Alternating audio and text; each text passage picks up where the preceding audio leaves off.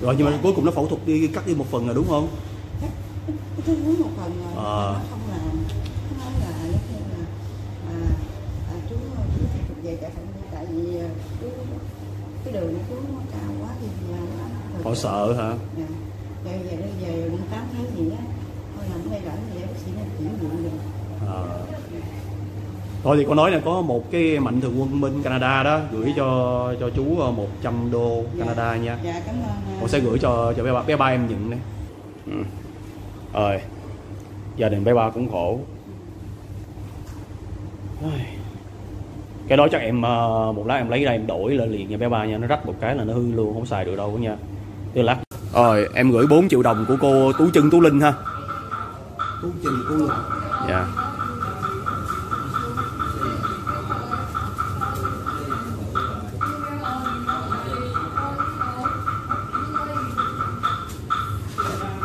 Một cái quan tài là 340. Một cái quan tài 300, một bộ đồ là 40. Là 12 cái quan tài là 12 cái quan tài. 10 cái quan tài 3 triệu tư. 10 cái quan tài 3 triệu tư. 600 ngàn. 600. Tay của con Quy nè. Đó. Ủa thì chừng nào đi tái khám? Chính tay. Em sao không có khám. Wow, cái mùi nước mắm thơm quá.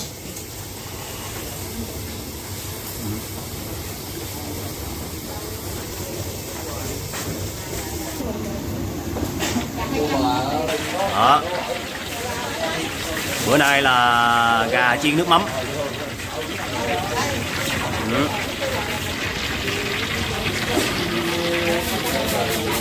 Rồi.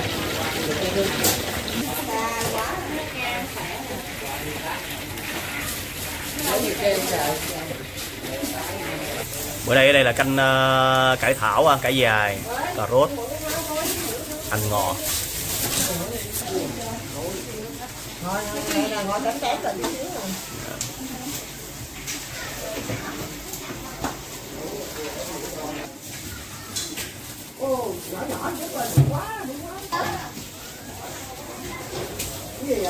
Món này là ai cũng thích. Rồi hôm nay là ngày 7 tháng 6 2020. Hiện tại là khoảng độ 9 giờ hơn, 9 giờ sáng ha. Hôm nay bên mình sẽ nấu 400 phần gà chiên nước mắm. Số tiền 10 triệu bà ngoại ha. Và được tài trợ bởi gia đình Trang Sang Huynh ở California.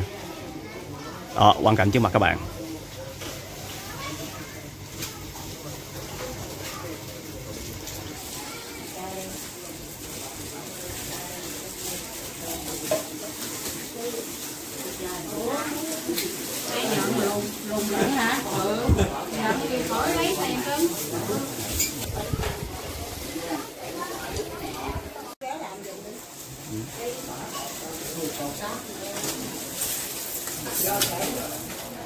Đây thì chị Trinh ngồi kế bên cái thau cơm đó, đổ hết mồ hôi luôn. Rồi. Dễ ăn đâu. Rồi.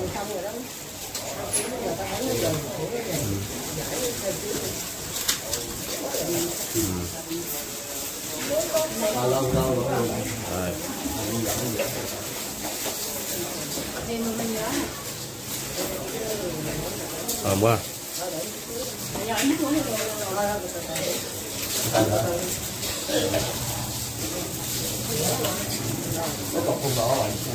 Cái đó nguyên cái đùi gà rồi. Một cái sụn phía sau thôi.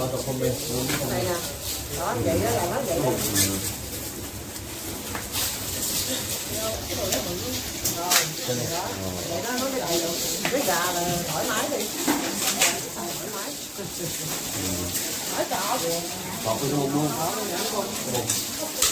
Nó làm cái đùi vậy nè. Dạ, thấy rồi.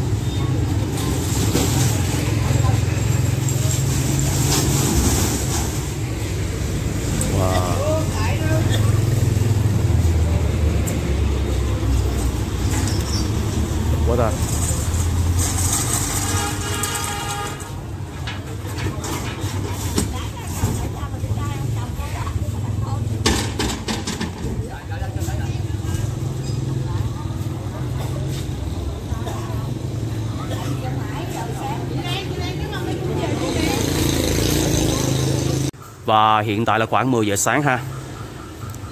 Mình đang có mặt ở chùa Khả Diệu Đàn, nằm trên đường Cao Xuân Dục, quận 8. Hôm nay mình đến đây để gửi 4 triệu đồng của cô Tú Trân và Tú Linh để gửi tặng mua quan tài á.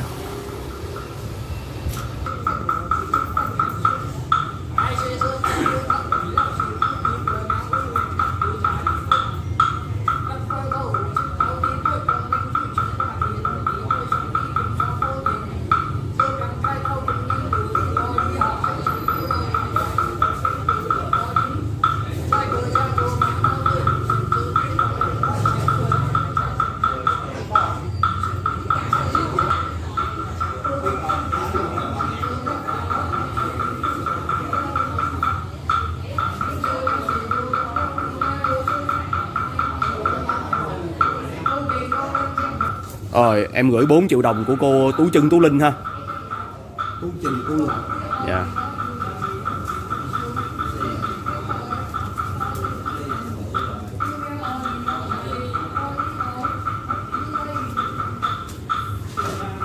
Một cái quan tài là 340.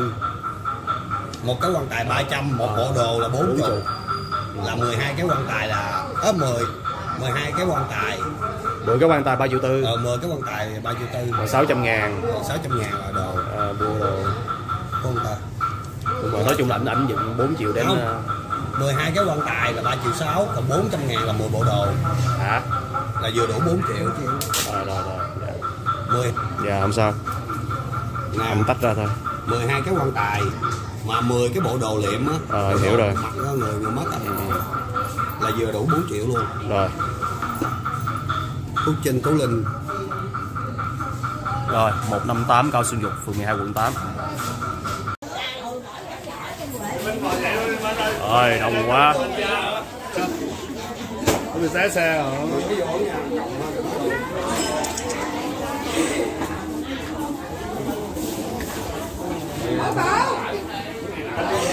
Bữa tới giờ mà vẫn chưa lành luôn hả con? Quá trời không? Rồi mấy bữa nay không qua với số luôn hả? Hết vốn. Quá trời. Nó bị hết luôn cả cái thân người. Lén cái gì cho mình quân các bạn ơi. Rồi thôi mình cảm ơn đi, mình cảm ơn đi. Rồi cảm ơn Mạnh thường Quân. Một lời thôi. Đừng cho người ta lên tay. Dạ. Rồi quay. Quay lên. Rồi cảm ơn Mạnh thường Quân. 1, 2, 3. Cảm ơn Mạnh thường Quân. Rồi con mình câu nói. Phải nói lên. Rồi. Cho mấy người ta nghe được biết rồi. Thôi không nói nữa, vỗ tay đi. Vỗ tay đi. Rồi 1, 2, 3. Rồi cảm ơn. Dạ. Rồi con Quỳnh mập mày đi ra đi. Nè, nó đi ra rồi, nó che màn hình rồi. Rồi ok vô chị ba ơi, chị ba. Rồi, cảm ơn chị. Rồi.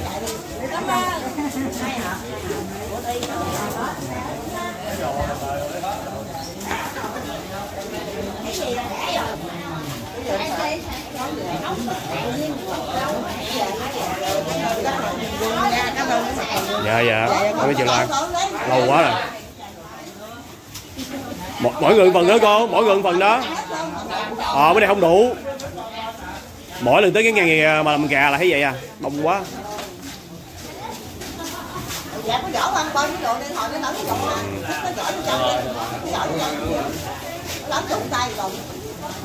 Không sao.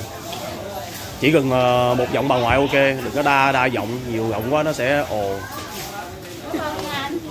Dạ, ok, cảm ơn. Dạ.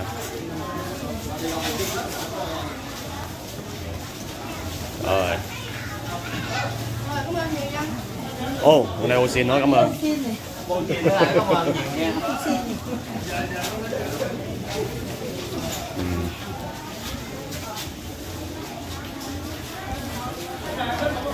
Hôm nay là phần tài trợ của gia đình Trang Sang Huynh ở California.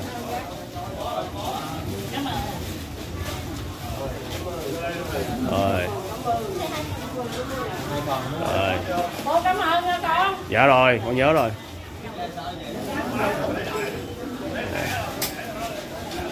Mình không nói mình gật đầu cũng được nữa. Dạ.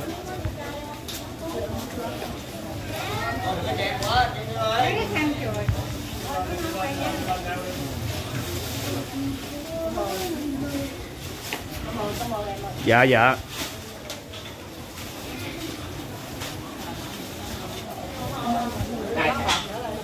Rồi.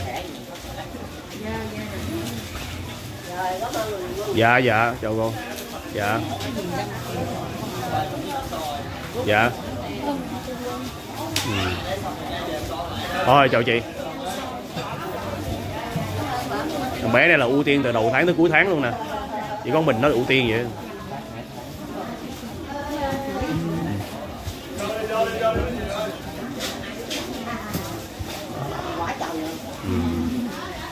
Quên ha, đáng lẽ bữa nay là mình làm gà, đáng lẽ phải làm nhiều hơn mà con quên. Đáng lẽ là đẩy lên 450 luôn mà quên.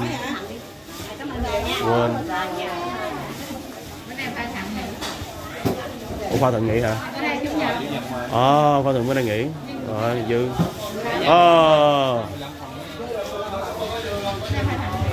Sao để lại quá. Rồi. Rồi ok. Rồi qua đi chị, tới luôn. Dạ. Cảm ơn mạnh thường quân. Rồi cảm ơn cô. Ăn vé số cô. Dạ, lấy số. Dạ.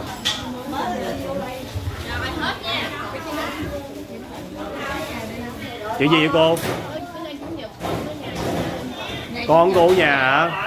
Nhưng vấn đề ở chỗ là hiện tại bữa nay là không có đủ cho con nít luôn á. Bây giờ cho cô cơm trắng với canh không, cô lấy không? Rồi. Vậy đợi đi, cô qua đây con đợi cho cô phần cơm trắng với canh không nữa. Chứ phần gà đã hết rồi. Rồi. Cô đợi một xíu nha. Mà cô làm gì? Buôn bán gì hả? Ở vé số rồi, cho cô thêm phần cơm với phần canh. Dạ.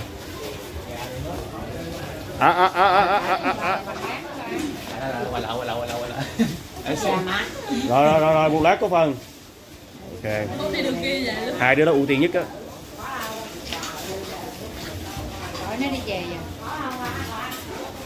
Dạo này bán vé số sao vậy? Một giờ bình thường một ngày bán được bao nhiêu tờ bây giờ?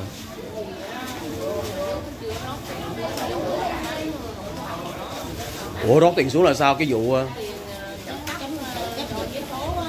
tới bây giờ luôn hả? Chết mẹ.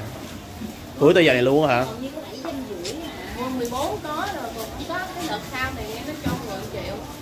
Tiền không có Là hết vốn, ăn thâm vào vốn hả? ăn mà cái thời gian mà corona nó đóng về nhà đó. Ông đi về mới hiểu được là mạnh thường quân không mới hiểu được cái cuộc sống hiện tại. Rồi cô ăn cơm với canh không? Cơm canh không lấy không? Cơm mà canh không?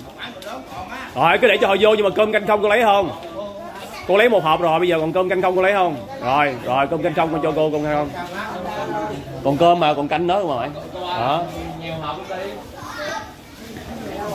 Bây giờ bán vé số cần thì cho.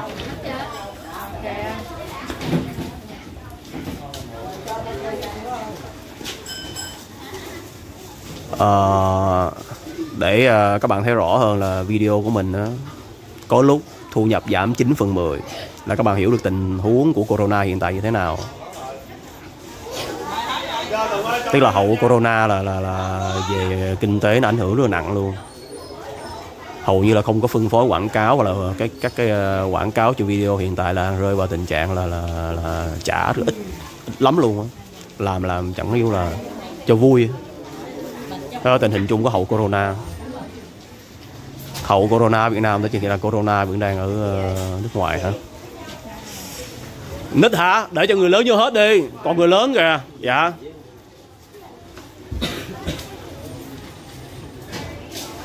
Minh, cái kia của em lấy chưa?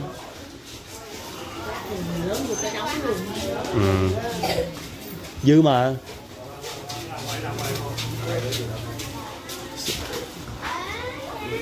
Rồi thôi cho nó vô đi, cho nó đi. Rồi cho nó luôn đi, phần nó đi. Con về con xin cho bà ngoại con Hài chứ con không có ăn. Dạ. Đi định giá á. Rồi chú cứ vô đi chú, vô đi chú. Vô đi không chú kia kìa, cái chú đang đội nón đó. Ông lấy rồi hả? Rồi còn một hai cô người lớn, cô này nữa rồi.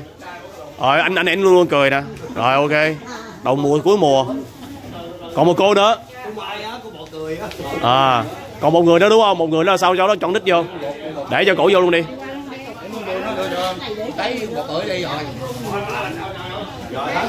Rồi thôi bây giờ ai tùy duyên thôi, bây giờ cho đít đi. Ừ. Mắm chân mẹ không làm. Bây giờ món này làm gì ba? Muốn lăn bột là làm. Cũng được. Dạ làm mắm chân, Tùng làm mắm chân cho nó ăn là đổi món. Cái gì? Mắm chân á. Mày ăn chuối chân rồi có.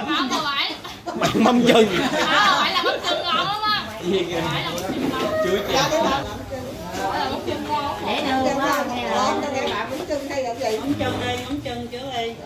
Mắm chân đi lên. Dạ đi liền. Mai cua đem cua 2 da về làm chả cá, chả cua cua. Ngày mai đổi cái món này nha. Ngày mai là mình quay á. Trời lạnh lắm. Làm chút mẹ đi đúng rồi. Do bên định xã quan không có nhận được. Nhưng mà nấm đó bà ngoại xử lý sao? Nấm rơm đúng không? Mình mua mấy cái lẩu về cái mình ăn. À đúng rồi. Nấm đó bây giờ ta dắt nước khô để bỏ tủ đông để xài, mai xài có gì đâu. Không phải cái nấm chắc Nó bỏ tủ đông không phải nấm lầu luôn. Rồi thôi cho thêm hộp đi, cho thêm hộp đó đi. Rồi cho thêm hộp đi. Thôi kết nha. Không phạm vào nữa. Ai đến dễ là chịu thôi. Chịu thôi. Bây giờ muốn là lấy cơm với canh thôi à. Cơm canh thôi.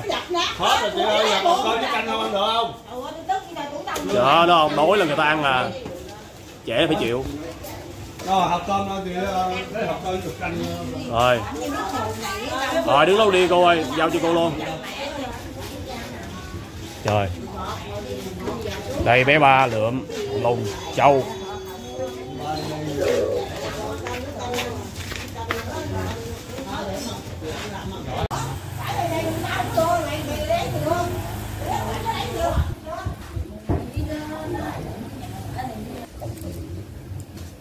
Không lấy có nghĩa là không đói, không sao.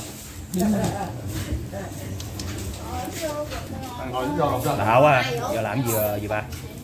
Chiên à? Phải chiên à? Chưa lăn bột. Bột chiên à? Ngon ghê tiền. Đã ghê luôn. Làm với làm gì đây rồi? Tay của con Quy nè. Đó. Ủa thì chừng nào đi tái khám? Chính tay.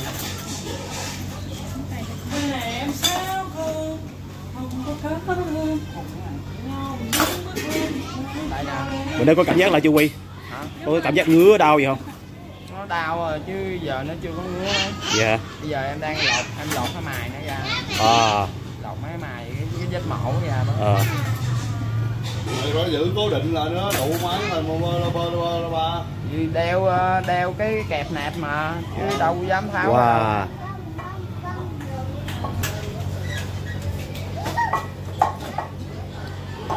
Chỉ còn sưng quá ha. Sưng tại vì bây giờ cái tay em nó ốm lại rồi, giờ là em đụng được cái cây nóc rồi, nhưng mà cái dỗ cái khớp này nó cái cây nóc đó rồi sau này sẽ sao tháo ra hả? 4 cây sau này sẽ tháo ra. Mổ nữa hả? Mổ rồi. Má ơi. Đã để cho tao cục cá. Rồi cái chi phí phẫu thuật đó là thêm một lần nữa đúng không? Ồ.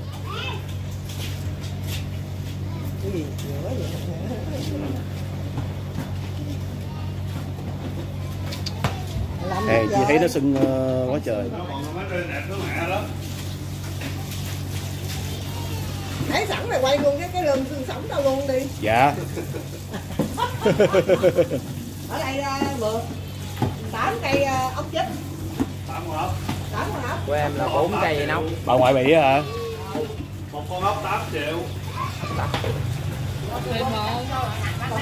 Bà đó bà ngoại phẫu thuật năm nào? À. Đâu rồi con ơi.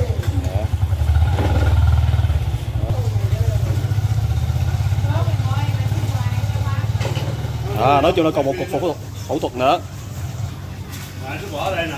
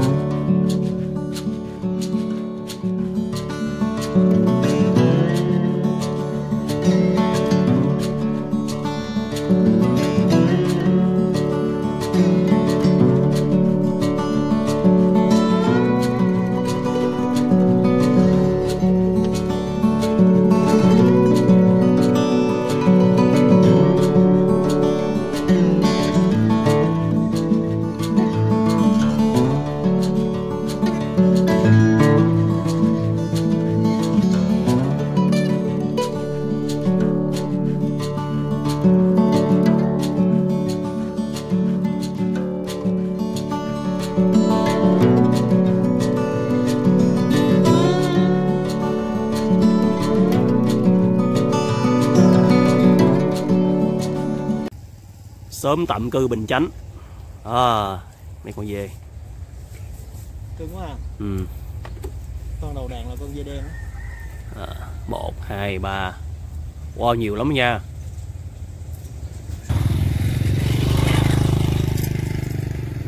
Chạy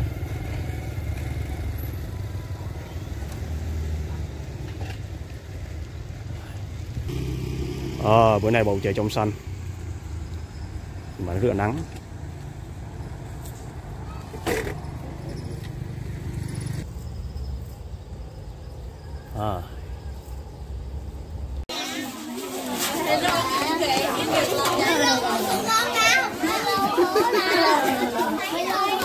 Chưa có mua, chứ chưa có mua.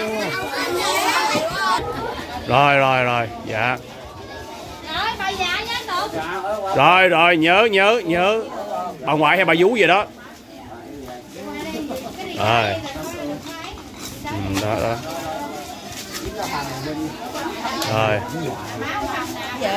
Rồi. Lát tôi ra coi nhận luôn đi. Rồi. Có gì tiếng gì vậy? Chó sủa từ âm thanh.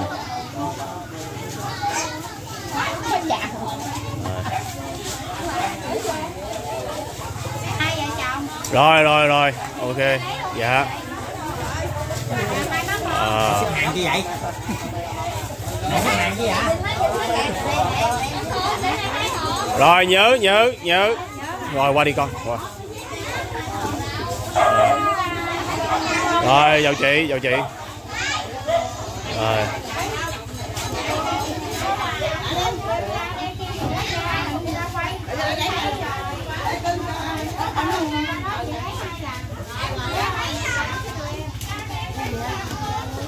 Rồi người lớn cứ vô tiếp đi.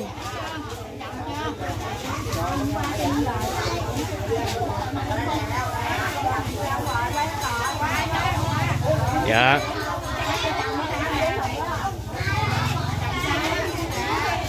Rồi.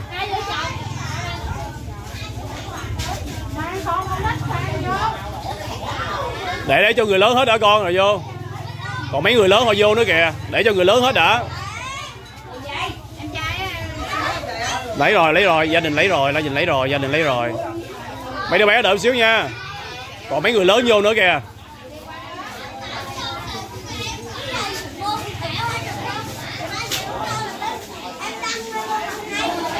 Còn mấy người lớn nữa kìa.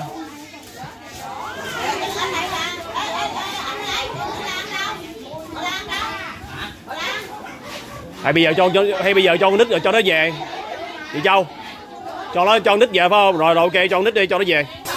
Rồi chú có phần được rồi đó chú. Rồi về đi, được rồi. Đó về. Đó là. Rồi có rồi, hai vợ chồng sau nhà có rồi, đưa luôn rồi. Rồi gửi cơm anh chị. Dạ, rồi.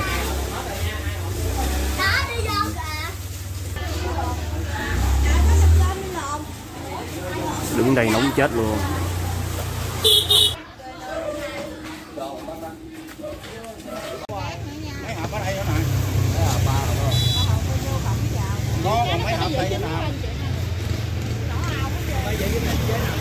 Đúng rồi, có bãi rác nha, bãi rác bên kia đó. Cái bên bãi rác chừa khoảng được 10 phần đi. Quỳnh nó 2 trứng cá, nó rảnh ghê.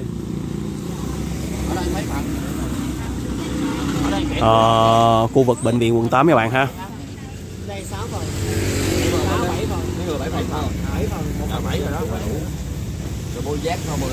Chị chủ quán ơi, hồi bữa chị nhớ cái cô mà bán vé số mà em nói là bị bệnh gan xong rồi cái bị thận mà bị hỏi ngày 300 á. Cái chị mà chạy không ghé à? Nếu mà bữa nào chị nói ghé là chị xin số điện thoại giùm em nha, để em có người muốn tài trợ ít tiền. Rồi gửi đi.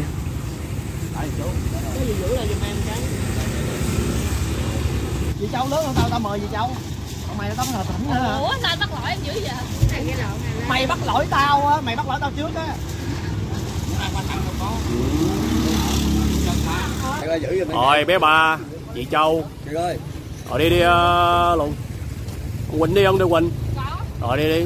Mày không xách vậy luôn hả? Có gì đâu để xách nữa. Ủa gì kỳ vậy? Có chạy rồi. Chạy vô.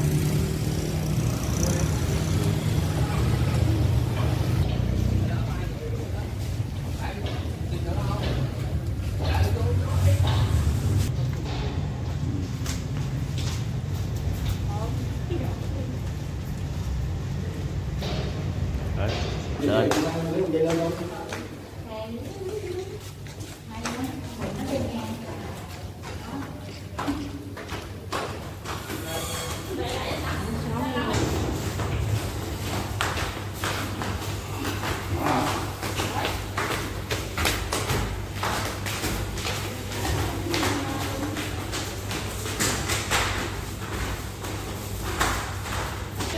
Bà cũng ở đây rồi, bà cũng ngồi đó luôn đi.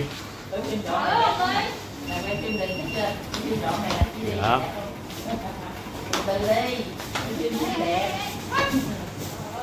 Bé con nhớ đừng mở máy nha.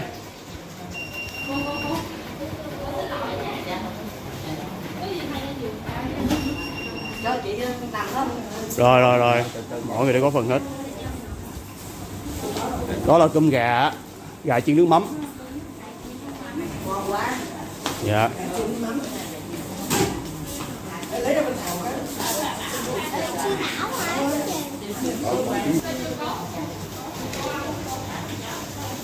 Rồi. Rồi chiên nước mắm. Nhiều dữ vậy hả? Lấy máu hay gì vậy? Tối tự nhiên nữa. Máu quá trời, ngồi cái thai gì nào máu, dũng máu quá trời, này thai tính thai mới máu. Cái ghê luôn vậy. Trời ơi, vô đây tới giờ chảy xịn máu vậy. Vậy con tôi nhớ hai đứa phát không? Hả? Hai thằng Phát. Hai thằng nhóc ở nhà của bà của đó, bà thường nhớ đó. Con phát cho nó 2 hộp mà, hộp cơm rồi. Tao đi học về nó không có cơm nó ăn. Mẹ nói chiều mới về. Mình lo bà đi chờ. Không phải là cháu nội cháu gì hết, mà còn nhớ hai nó không à. Mình sao không nhớ rồi. Rồi. Rồi, cái này là Mạnh Thường Quân ở Canada gửi cho bà đó. 100 Canada nha. Rồi. Cảm ơn Mạnh Thường Quân, mà cũng cảm ơn chú Tùng. Dạ Nếu rồi. không có chú Tùng người làm gì có Mạnh Thường Quân biết phải không? Đúng rồi, dạ cảm rồi. ơn hết hai người. Dạ rồi. Giúp đỡ cho tôi. Miễn phí bữa giờ. Chi nhiêu. Hả? Ly cà phê đá hả? Ly cà phê đá không? Rồi, gửi thôi. Rồi, gỡ phần cơm đi bà. Rồi, xong chưa? Xong mình đi.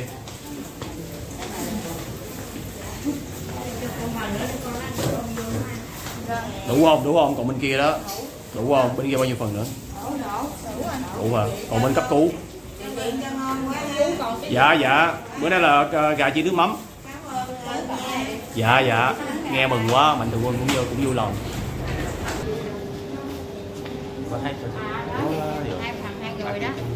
Rồi. Thôi tiếp. Đó là duyên thôi. Gà là không ăn được, chúng này dẫn gà. Bây giờ ăn cháo rồi. Cháo rồi hả? Không có cháo nhiều lắm mình đâu có ăn được. Vậy hả? Có mấy bịch cháo mà. Nhưng mà gà này để buổi tối ăn được mà. Hả? Để cho người khác. Dạ.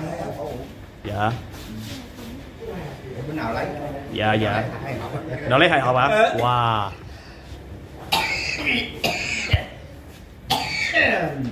Mai dạng như mì vịt TIểM là 2 hộp hả? Cái gì? Mì vịt TIểM. Cái lý cái đó. Cái đó có lý à? Dạ. Bà tức là con của cổ đi qua nhập viện bên bệnh viện 115 mà đúng không? 115 đó. Thua rồi. Thấy anh tài trợ gì cũng đỡ bạn. Dạ. Anh tài trợ bạn bao nhiêu bạn đó. Đúng rồi, từ chị Dung và anh Sang ở Nhật tài trợ. Mà không lấy được số, đúng rồi, bữa quên. Dạ.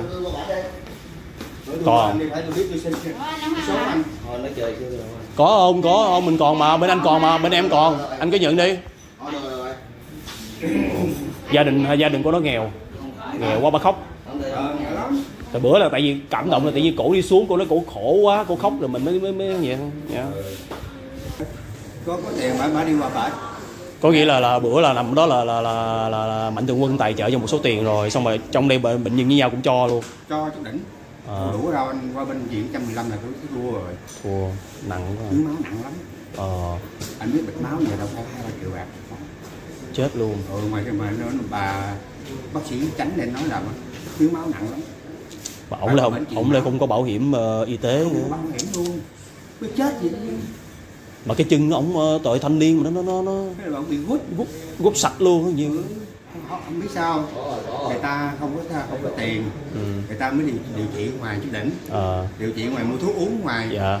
Nhưng mà mua thuốc uống ngoài á thì nó làm đụng bao tử. Bị liên quan tới bao tử luôn hả? Bao tử luôn. Chết dịch. Anh thử ra mới khổ chỗ đó đó. Bây giờ nếu mà làm bao tử á được á thì vô lành bao tử thì nó nhức cái giò.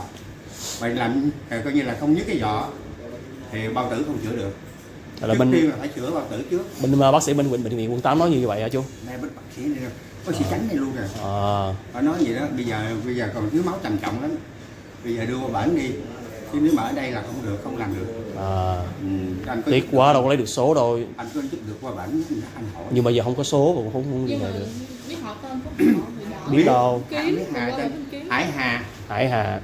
Giờ bây giờ bệnh viện 115 lớn lắm. Cô có biết là chú có cái gì nè trong phòng 14 hả? Hả? Cái gì cạnh này? Gì? Cái anh nó nằm Ừ. Ở trong phường 14 á. Phường 14 hả? Ừ. Không, nói chung có mạnh thường quân gửi tiền thì mình sẽ cố gắng đi tìm ảnh. Ừ. Dạ. Không, tại chú nói thì mới biết nhiều như vậy thôi. Thấy anh có tài trợ cho bà được thì đồng nào hay đồng đó cho được bà. Dạ. Ừ. Thành thử ra mới nói bữa tu lấy số của bà. Dạ. Lấy số bà đỡ cho bà chút xíu. Đúng rồi. Ừ. Rồi, thôi chào chú nha. Dạ dạ. Bà nghèo là bà đẩy xe súp đi bán. Bà bán súp hả? Ừ, mà cảnh dò bà cũng được. Điệu khảo rồi. Bà năm nay cũng U60 rồi, 60 tuổi hơn rồi. 60. Dạ dạ. Ừ. Có gì anh gắn giúp cho bà được. Nếu con tìm được cổ. Dạ rồi. Có thôi. gì đâu, anh qua đây anh hỏi là có số điện thoại đó. À, bên y tế hỏi số điện thoại. À. Hải Hà là có số điện thoại của gia đình mà. Dạ rồi, ok, đúng rồi. Bên phòng anh Tránh á. Dạ rồi. Anh có tài trợ được thì bà thì anh tài trợ. Dạ dạ. Giúp cho bà đi để cái hoàn cảnh ta nghèo á. Tôi còn nghèo, tôi còn thấy bà nghèo hơn tôi. Nên mới khổ cho đó. Dạ dạ. Anh thử mà tôi thấy anh tài trợ cho bà như là tôi mừng. Dạ dạ. Rồi đó vậy là anh giúp cho bà được thì tôi mừng lắm. Dạ. Thôi con chào chú nha, con đi tiếp nha. Dạ dạ. Anh giúp cho bà đi ha. Dạ dạ. Anh qua phòng hành chánh anh hỏi. Dạ. Hải Hà đâu cái người ta chỉ cho có số điện thoại của người ta. Lúc nào trong đây nó cũng có số điện thoại của người thân hết đó. Dạ dạ. Thôi. Dạ, con chào. Bịch máu rồi dài 2 triệu mấy 3 triệu bạc bịch máu Dạ. là ít nhất. Lúc tôi làm bệnh viện Bà Ngọc Thạch đó là 2,7 triệu rồi đó. Nghe có bảo hiểm y tế không? Hả? Có bảo hiểm y tế là không biết mình cho nó là 2,7 triệu đó. Wow. Ừ. Mà đây là thiếu máu trầm trọng luôn mà. Bác sĩ Chánh đây nói rồi. Ông giống như còn lại cái bộ xương không chứ còn gì nữa. Còn gì nữa. Ừ. Kệ gắng giúp được thì giúp. Dạ. Rồi thôi con chào chú nha, con đi tiếp. Dạ. Rồi gửi cho cô chú đi. Dạ rồi, chào cô chú. Dạ. Cơm gà nha, gà đây gà chiên nước mắm á. Dạ. Dạ. 221 rồi. Chắc chú đi hỏi mấy cô y tá chứ con không rõ. Rồi. Rồi.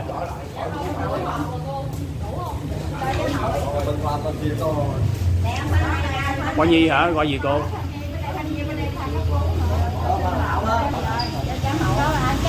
Rồi không sao. Rồi. Dạ. Rồi thôi qua cấp cứu, Rồi. Qua cấp cứu, bệnh cấp cứu. Rồi em vô đi. Chào chú. Cái ba đấy đi phát cơm qua nó gặp chú luôn nè. Dạ. Bữa nay xuống sức đến độ vậy luôn á hả? Quá trời. Cái chân là đã phẫu thuật luôn hay sao vậy chú? Quá. Rồi bên gì mà học bên gì? Bên bệnh viện bên kia họ nói sao? Họ nói nay chở đi chở đẩy ở đây có đủ khả năng nè. Nhưng mà bữa nó phẫu thuật nó cắt bữa rồi nó không nói gì nữa hả? Dạ. Ý là Ở đây không có dụng cụ để làm á. Nên phải chuyện bệnh viện lớn. Nhưng mà bữa bệnh viện gì ta? Bệnh viện Nguyễn Trãi hay bệnh viện gì?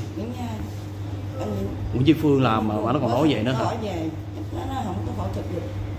Rồi nhưng mà cuối cùng nó phẫu thuật đi cắt đi một phần rồi đúng không? Thứ muốn một phần rồi nó không làm. Nó nói là giống như là chú tiếp tục về trả phòng đi tại vì chú cái đường của chú nó cao quá thì là họ sợ hả? Dạ. Về đi 8 tháng gì đó. Thôi nằm ở đây rảnh thì để bác sĩ nên chuyển viện rồi. Thôi thì có nói là có một cái mạnh thường quân bên Canada đó gửi cho chú 100 đô Canada nha. Dạ cảm ơn. Con sẽ gửi cho bé ba em nhận đấy. Rồi. Gia đình bé ba cũng khổ. Cái đó chắc em một lát em lấy ra em đổi lại liền nha bé ba nha, nó rách một cái là nó hư luôn, không xài được đâu nha. Cái lát về em cầm đổi rồi đưa cho ba đi. Anh thực sự anh cũng không biết luôn là cái mạnh thường quân này tên gì luôn, tại vì hồi sáng này ảnh gửi đến cho anh Phương, còn nhờ anh chuyển qua cho gia đình em thôi. Dạ.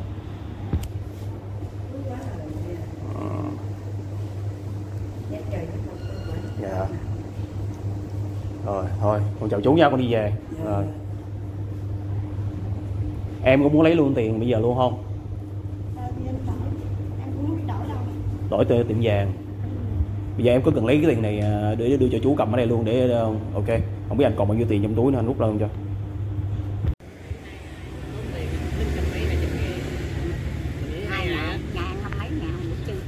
1.000.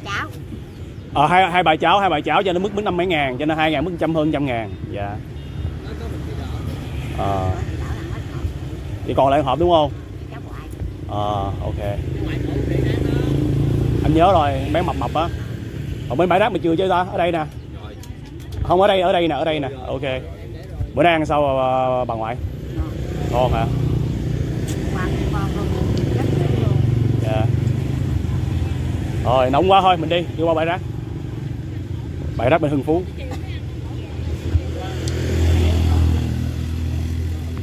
Đỡ được 2 phần ăn.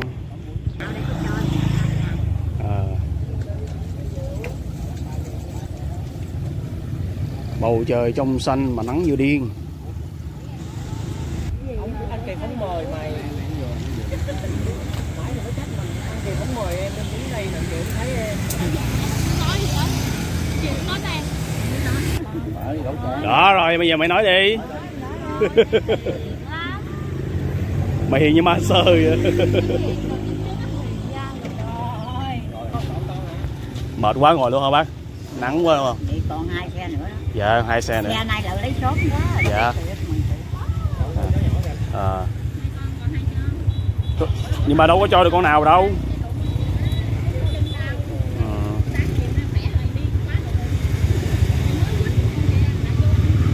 Gửi cơm.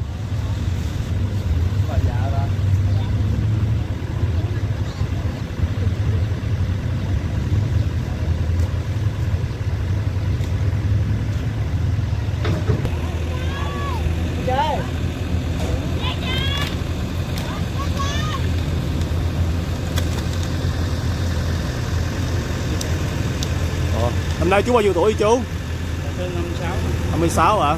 Chú cái chế độ đây là bữa nói là 1 tháng là tiền thu nhập hiện tại là khoảng bao nhiêu?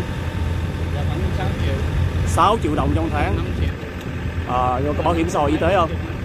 Có đóng hết. Có đóng hết luôn. Mà một cái chú là chú có chế độ, còn cái chú kia là không có. Ông lớn tuổi rồi đâu có vô. Ngoài hợp đồng, chú đi có hợp đồng. Dạ. Dạ chào chú.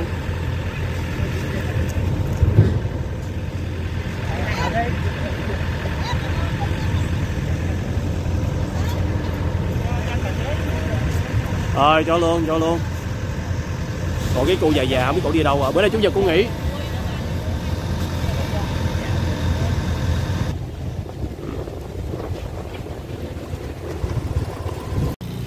Ngay dưới dạ chân cầu Chà Và.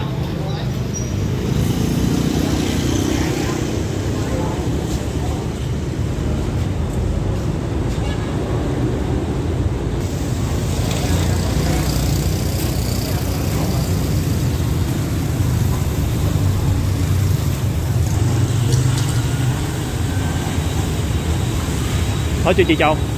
Còn hộp hả? Ok.